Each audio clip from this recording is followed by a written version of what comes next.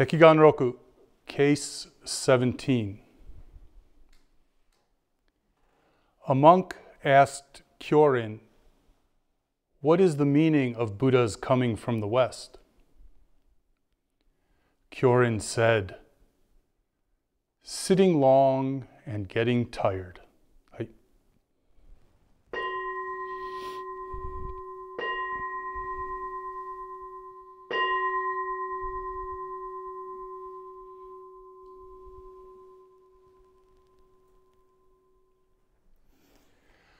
Good morning. This Rohatsu day, are we at breakfast yet? I'm not sure. Maybe Niten Soji or breakfast. I don't know how far we've gotten. One long sitting day. Don't be fooled by the coming and going of meals and the sun and the moon. It's one day. Figure that one out. Before I get on to what I get onto,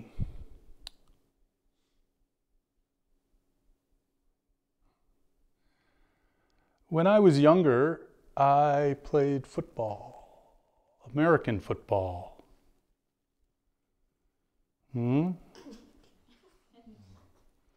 The whole deal.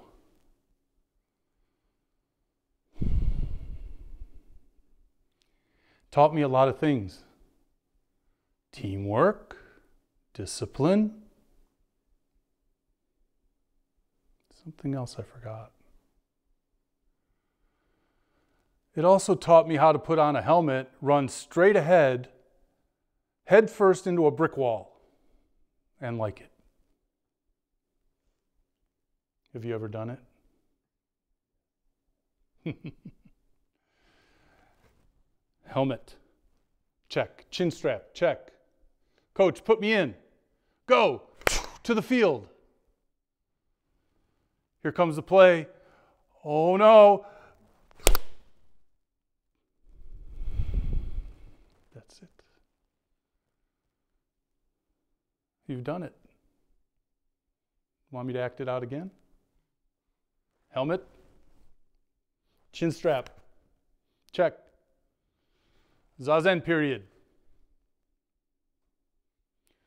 Announcement. During this period there will be dokusan.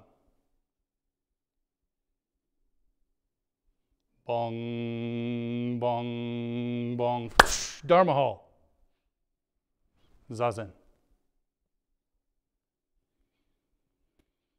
Ching, ching, ching, ching, ching, ching. Bong, bong. Dokusan room. Open the door. Prostrations. Open your mouth.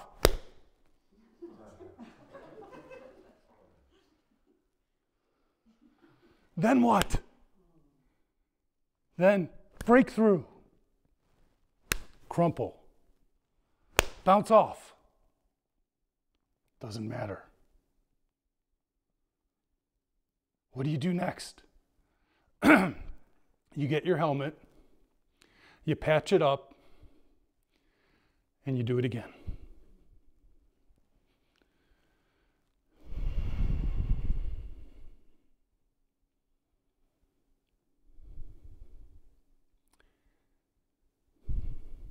Yeah. It's fun.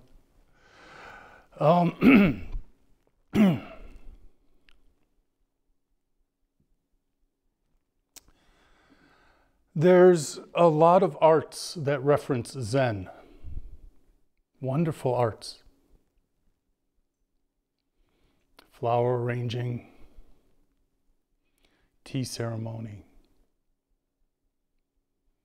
My personal favorite, Japanese swordsmanship. Getting a theme here, I like to run into things.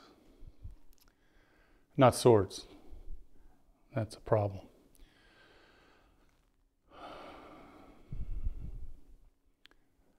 The problem with some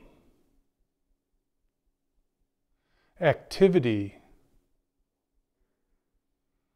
adopting aspects of Zen, is it's not really there.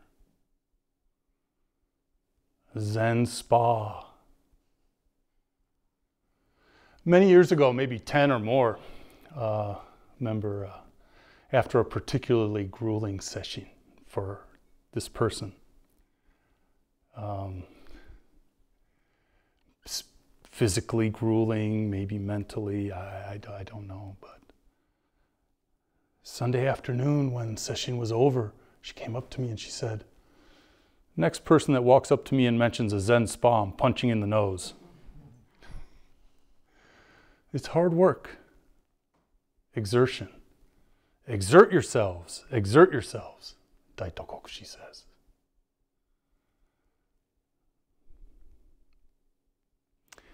I'm going to try to piece together a little bit of a story here where, if I do it right, I may be able to paint a picture for you of an art that at its inception, conception, beginning was influenced by Rinzai Zen Buddhism. And it is infused with this, rather than picking and choosing what you like. It comes from the ground up. I'll try to paint that picture. Before I do that, I'm going to introduce a couple historical figures from Japanese history. Just very briefly. I'm not going to do biographies or such. But they're all instrumental in this. Okay, so a couple characters. The first one, I think you know, Takuan Soho Zenji. Great Zen master.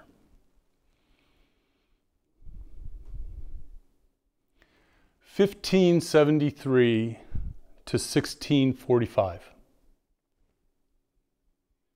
So this is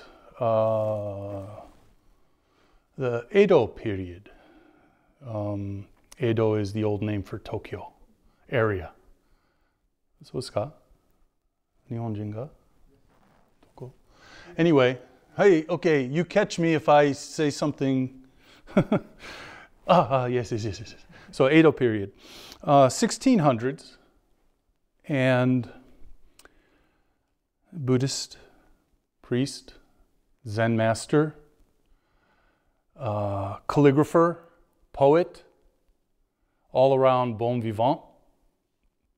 He rubbed elbows with the hoi polloi, the government, swordsman, got himself exiled by the emperor, got himself reinstated.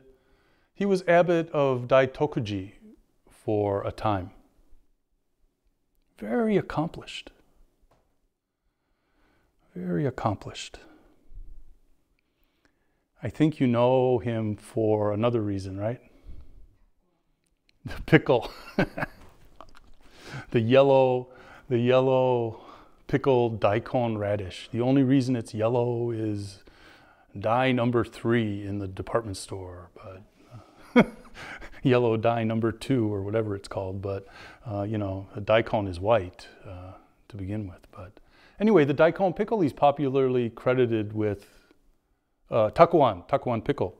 He's credited with creating. So every time you have one at a meal, please remember. The other thing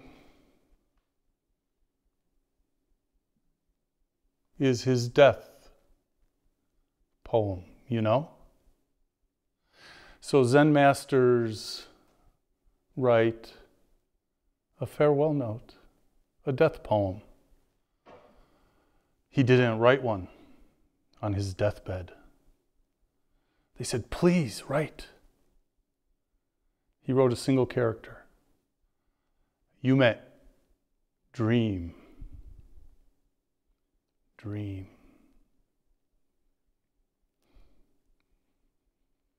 I won't spoil the end of Diamond Sutra for you reading this week. Dream. This Rohatsu is a dream. Your dream vacation is here.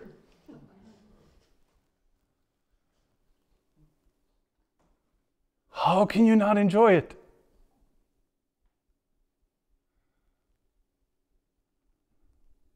I know we are admonished not to speak, not to make eye contact, not to distract.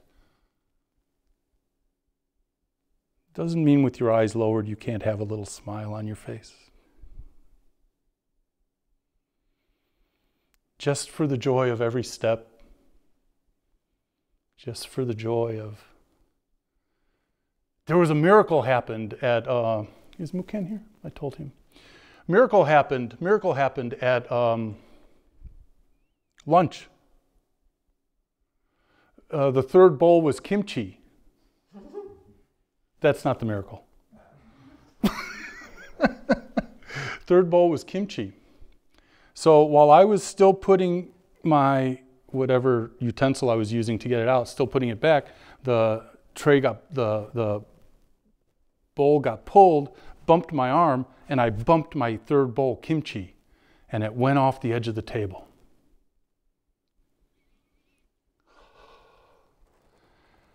So when you have 5 bowls in your set, you have bowls 4 and 5, and 3 is on top of it. Well, 4 and 5 slid out first, and 3 turned upside down on top of it. Nothing spilled. Well, a little did. It's on my robe. So whoever, Togan, sorry, I'm going to smell like kimchi for a couple days. But no, the bulk of it, I just turned it over, put it back on the table. So you never know, you know. You never know. Miracles happen. Anyway, that's Takuan. His part in this will be to be an advisor to martial artists, the swordsman. The next 2 individuals introduced are swordsmen.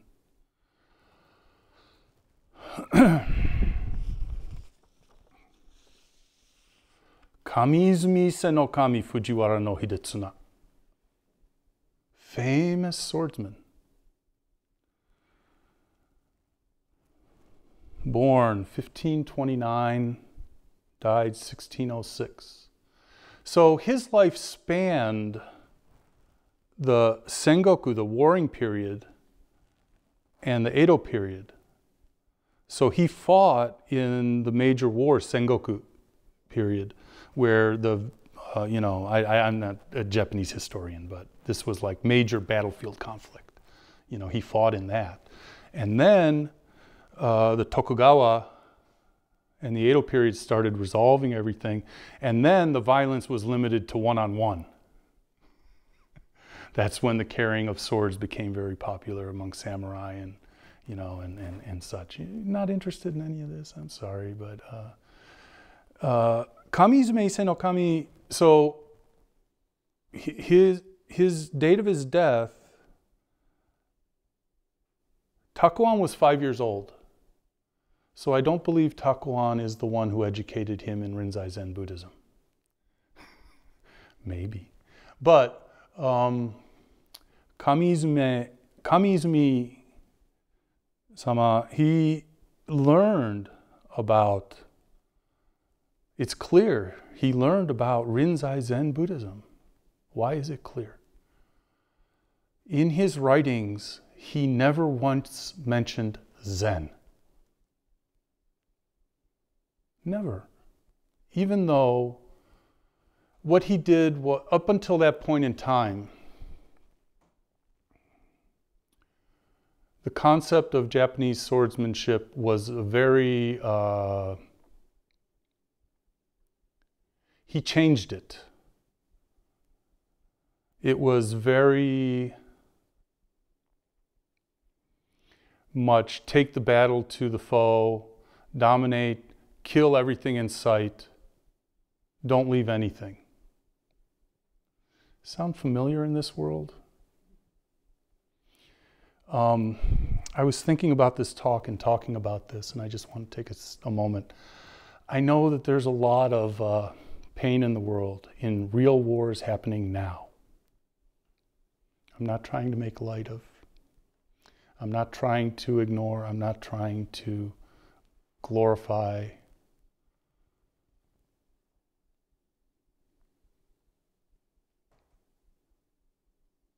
But I'll continue to talk about it. So what the novelty of Kami-Izumi was that he took his education in Buddhism, Zen Buddhism, in particular the Hekigan Roku, the principle saying, life-giving sword, death-dealing sword, appears. He took that and he gave it meaning in his art. Katsujin ken setsunin to. Katsujin ken, katsu, to win. Jin, person, ken, sword. The person winning. Setsunin to, murderous, murder, killing, person, sword. Life-giving sword, death-dealing sword. I'll get to some things that Takuan has to say about this in some quotes I'll get to. But Kami-Izumi Ise no Kami's innovation was to create an art of swordsmanship that embodied the life-giving sword. Up until then, training was harsh. It still is harsh. All my teachers were harsh. Cannot be any other way. Don't listen too much. But, what was I going to say? Oh, right. So, but imbued in this is the life-giving sword. The life-giving sword is, let them do what they want until it's necessary. Let it be. Just let it be. I'm not going to start singing. Shinge Roshi would. I'm not.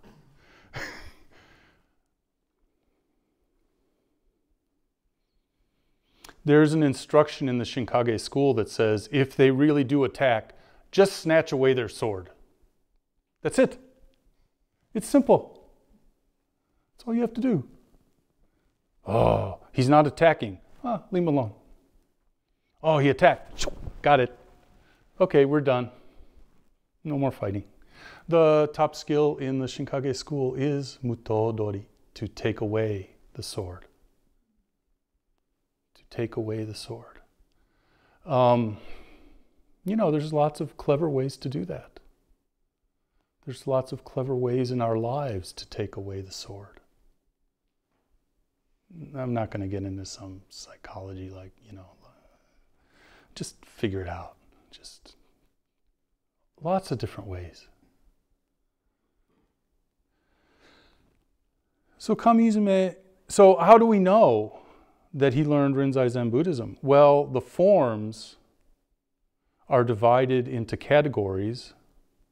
The categories are divided into collections, and each collection may have 5 or 8 or 9 different techniques represented in it. He named them all after sections in the Hekigan Roku. They have names taken from Blue Cliff Record. And just the overall philosophy and the way the practice is continued. And this is why I said this was something that he created from the start based on. It's like he was already an accomplished swordsman. It's like taking your life and tearing it down to the ground and starting again with a different principle. Not just tacking on another badge. You know, I'll get you a sash. We can do Boy Scout, Girl Scout badges. Oh, you're good. You did this. You know, you tear it down to the ground. You find out what matters and you build it back up. That's what he did. That was his genius. Okay, I promised you a third character. So the school, Kamiizumi, he still has descendants. I met his descendants in Mayazumi, north of Tokyo. Mayazumi, the town, the city of Mayazumi is having a Kamiizumi Ise no Kami revival. They have posters and statues and festivals, and I marched down a street dressed in whatever. Sorry, before I get to the third character. Kamiizumi studied the Kage-ryu, Kage school. Kage is shadow, means shadow, the shadow school. It's actually the character Yo, yin and yang, it's yin. So it's actually the yin school. Once he reformulated it, he called it Shin-kage, the new shadow school, the new yin school, the new yin school. So it has multiple meanings, and that could be the next hour from 5 to 6, or after dinner we'll have a conference or whatever. So it's the shadow school, and it has many interpretations as to why it's called that, but it's also this feeling of, let it be.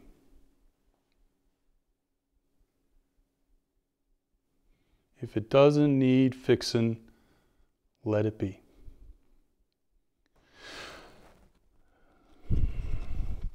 The third character is Yagyu. The third character is I can't find the sheet. Yagyu Munetoshi. This is a Muneyoshi, Munenori, Munetoshi. They were quite fluid with their choice of moniker, but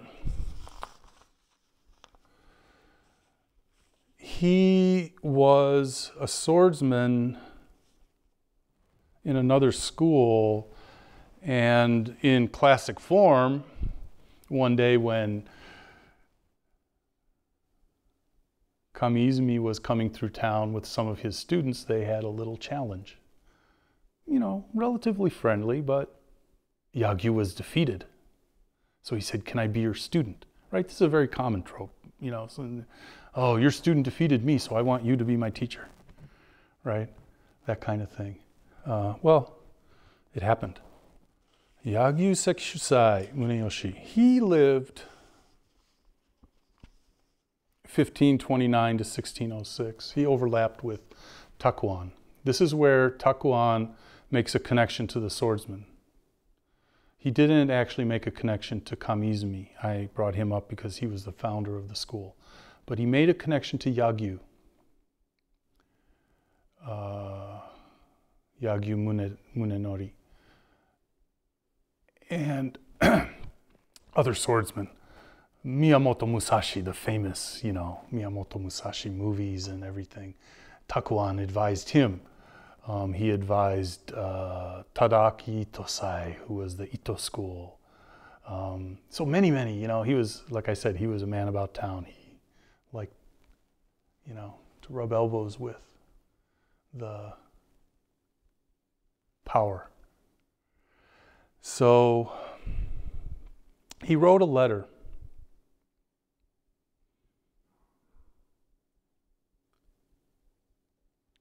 he wrote several letters to Yagyu Munenori, talking about how a martial artist, a swordsman, should behave and or expect.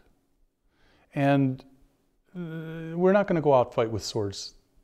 It'd be fun, but we're not going to go out fight with swords. But I think it's relevant. It's how you'll see what Takuan says. I won't tell you. You'll see. And it says he sent it to Yagyu, but most people believe that he sent it around to most everybody, like Itosai from the Ito school and whatever. He was trying to influence people. So one of the writings is called Taiyaki, the annal of the sword Taiya. Kaya is the name of the sword. It's jewel-encrusted, it's a Chinese story. Jewel-encrusted sword that slices through everything, can pierce rock. Just think Manjushri, okay? It pierces rock, it cuts, it's amazing. It can cut, and what do I write? What did I write here? I wrote stuff down, so maybe I should read it. Sword that could cut everything, penetrates everywhere, cuts stone and steel. Takuan provided his insights on this special sword from the point of view of Zen Buddhism.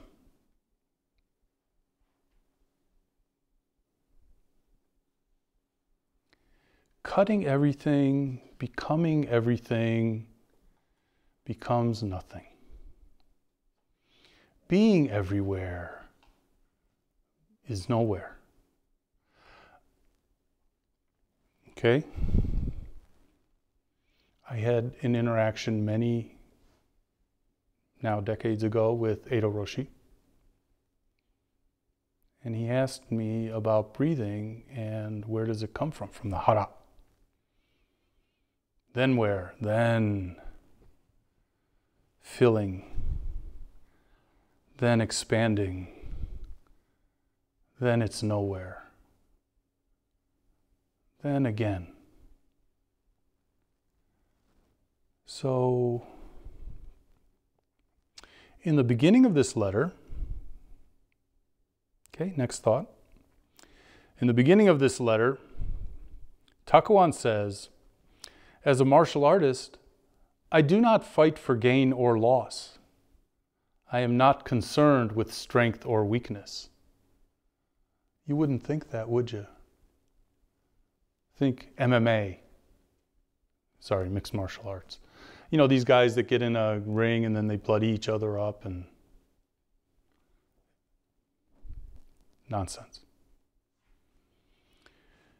I do not fight for gain or loss. I am not concerned with strength or weakness. I neither advance nor retreat a single step. I win right where I am.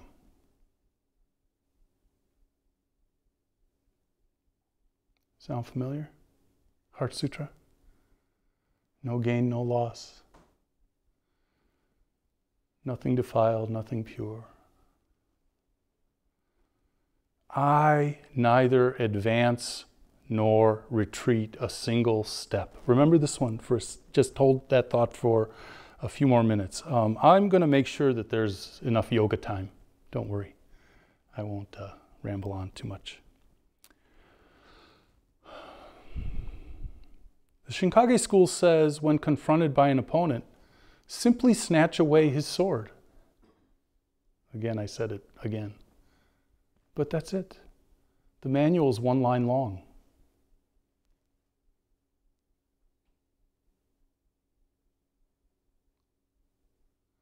I have a stack of kudensho.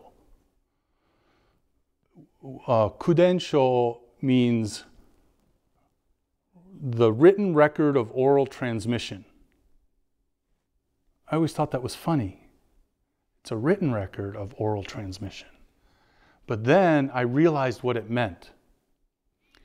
When you passed a certain point, when you did something you were given, and you say, oh, now I got the secrets. And you open it up, and it's what Sensei's been saying the last 3 years. It's just a reminder of what you just learned. Hence, it's a written record of the oral transmission that you got while you were studying. So, you know, we all know that there are books and books and books, and the best way to read a book is just to understand it in a moment. When you read it and it's true, you say, aha, of course, I could have written that. I'm not smart enough to write a book, but I could have written it, you know. So just snatch the sword away, that's all. Let's see, back to Takuan. When the accomplished person uses the sword but does not kill others. No, sorry. An accomplished person uses a sword but does not kill others.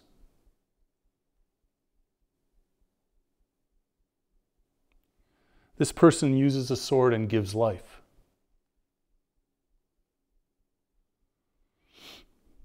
When it's necessary to kill, he or she kills. When it's necessary to give life, he or she gives life. Without looking at right and wrong, one is able to discern right and wrong. Without attempting to discriminate, one is able to discriminate. Treading on water, now I'm reading Takuan. Treading on water is just like treading on land. And treading on land is just like treading on water. If you can gain this freedom, you will not be perplexed by anyone on earth.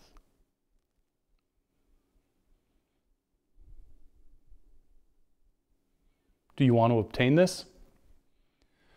Walking, stopping, sitting, or lying down, in speaking and in remaining quiet, during tea and during rice, you must never neglect exertion.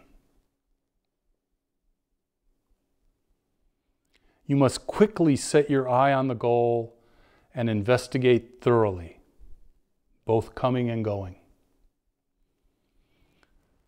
Thus, should you look straight into things, as months pile up and years pass by, it should seem like a light appearing on its own in the dark. You will receive wisdom without a teacher, and will generate mysterious ability without trying to do so.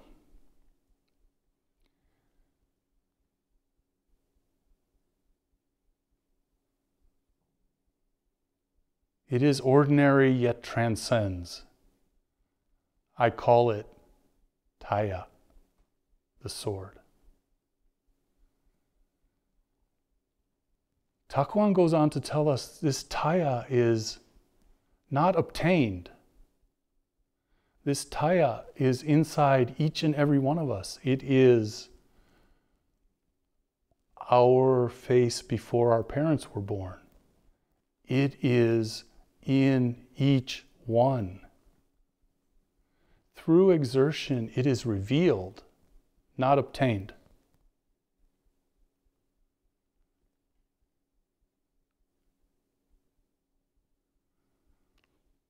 Yeah. All people are equipped with this sharp sword, Taya, and in each one it is perfectly complete. Takuan again. Those for whom this is clear are feared even by the Maras. But those for whom this is obscure are deceived even by the heretics. When two of equal skill meet at sword's point, there is no conclusion to the match. It is like Shakyamuni's holding the flower and Kashyapa's subtle smile.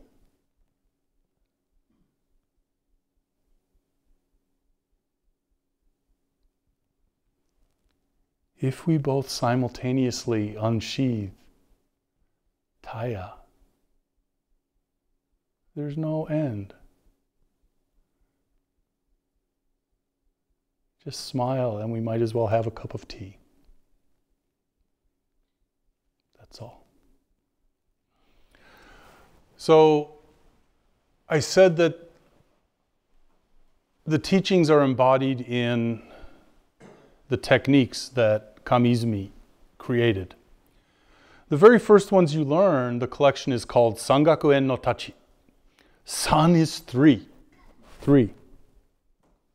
Gaku is teachings, study teachings. 3 teachings. En is enso. 3 teachings around the circle of the sword. It's just a poetic way to remind us of 3 key points. 3 key points in studying. We use a little drawing. I drew one. Well, I'll show you. I drew this right before we came out. You draw a circle and you put 3 tick marks on it.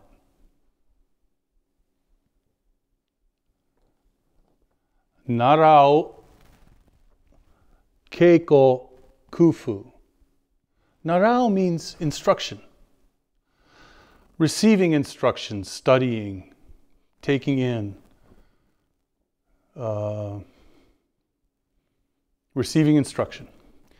Keiko is practice. Practice it, practice it, practice it. It's not enough. Physically, something has to happen. I don't care. In the Zendo, physically, something has to happen. This practice is physical. You know that. Sitting long. Getting tired. And then the third one, kufu, is put it into practice. Make it happen. Make it work. Actually, the characters for kufu are kung fu. Same as kung fu. You know, so Shinkage has a kung fu. I have my own kung fu. Sorry, Hong Kong, too many Hong Kong movies. Remind me, movie, one more thing.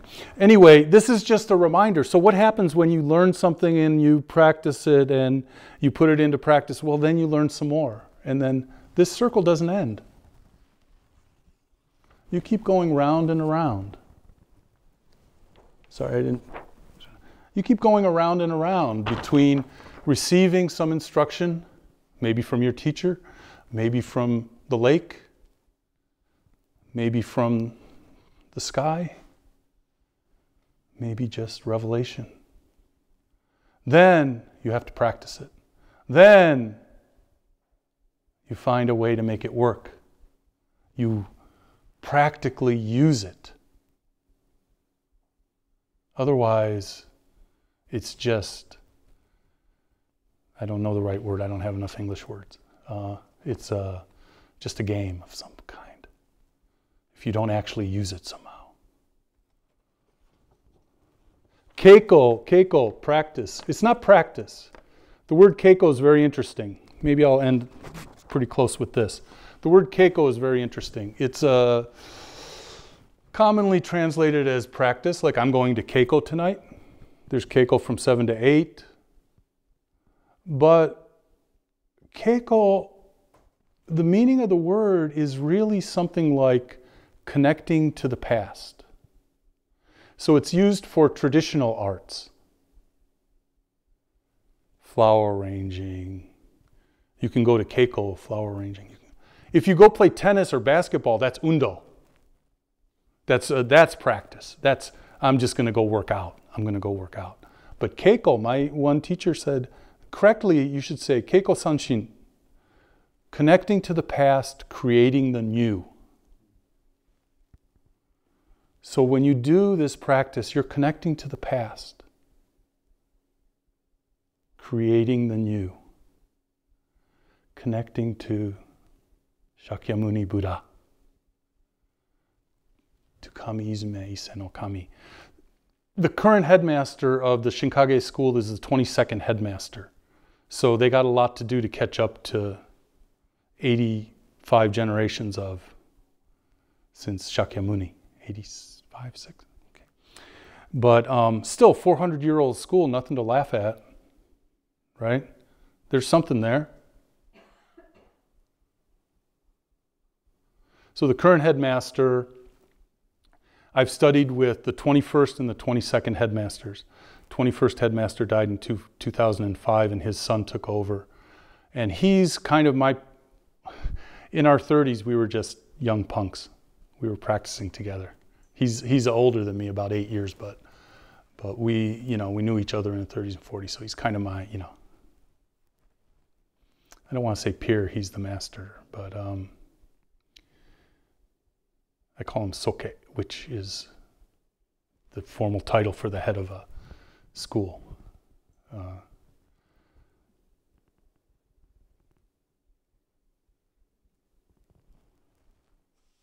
Keiko. So when you come to sit, yes, you are training your body, you are training your mind, you are also connecting through generations and generations and generations and generations. Can I stop now? Because I have to do it a lot of times. You're connecting to everyone who's done this practice before. And at the same time, creating something new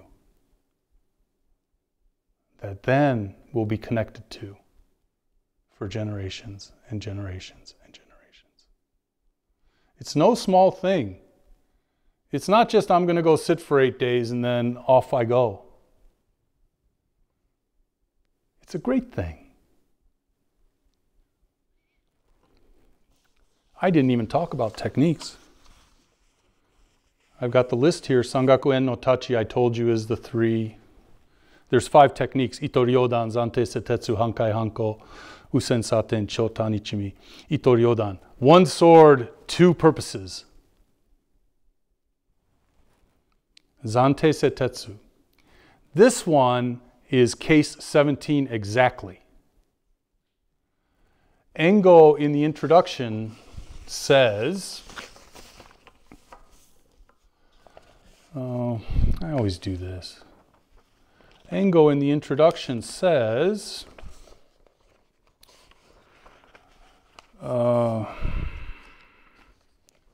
this is silly, there's only 4 pages.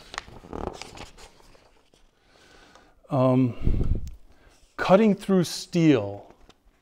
Well, the way we translate Zansei Setetsu is cutting steel, chewing nails. That's how intense the practice is. Cutting steel, chewing nails. Zante Setetsu.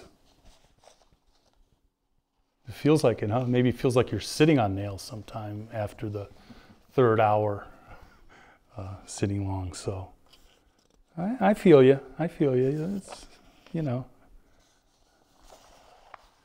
all these masters who trained for so many years and went through so much, they got nothing on you. You're doing it too.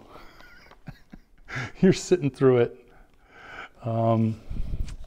The last 2 of those 5 are, you know, Usen Saten.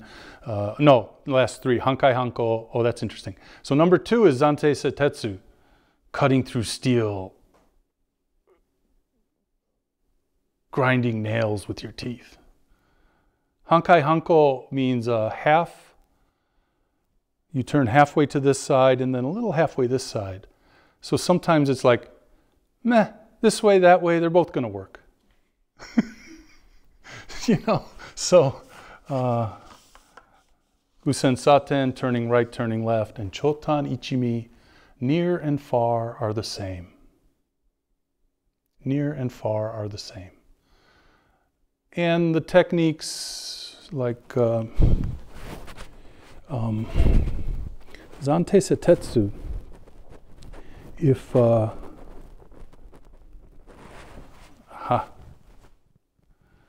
brush pen.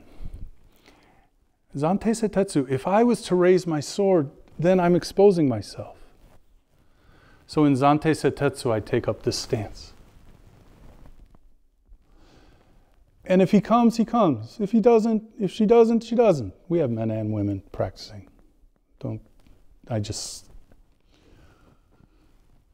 Beautiful target. If he misses this, he's got this. Oh, here it comes. Remember, I don't retreat a step. I don't advance a step. I stand right here. Then it comes. I remove this one. I insert this one. I didn't move. And I win with his sword right over my head. No escape. There is no escape. No evading. What comes, comes.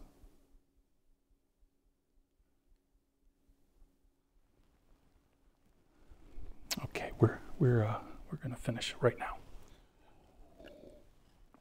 So I guess I just wanted to convey something about a training regimen and art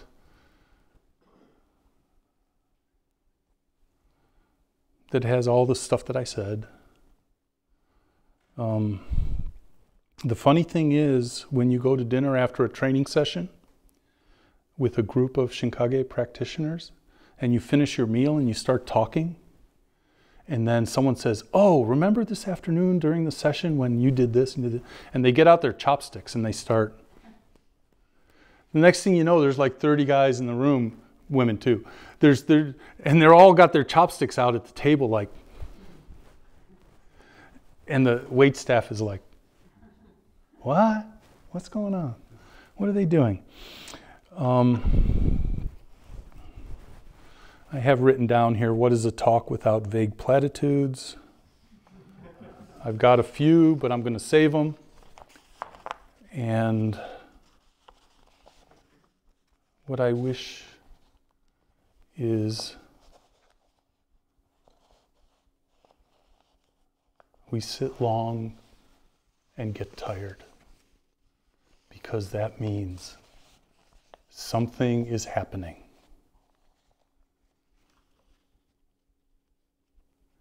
What is the meaning?